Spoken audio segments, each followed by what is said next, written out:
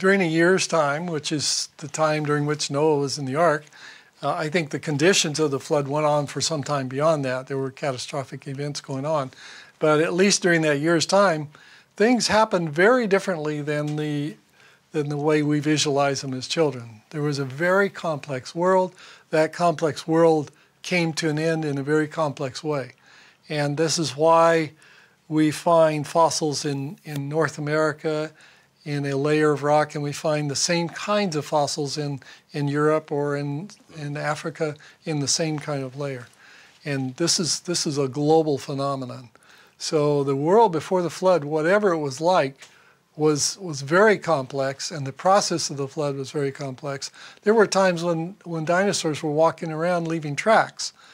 And so the water must have shallowed and gotten deeper. Mm-hmm. There are also places where dinosaurs are leaving only front foot tracks, which means they're probably swimming.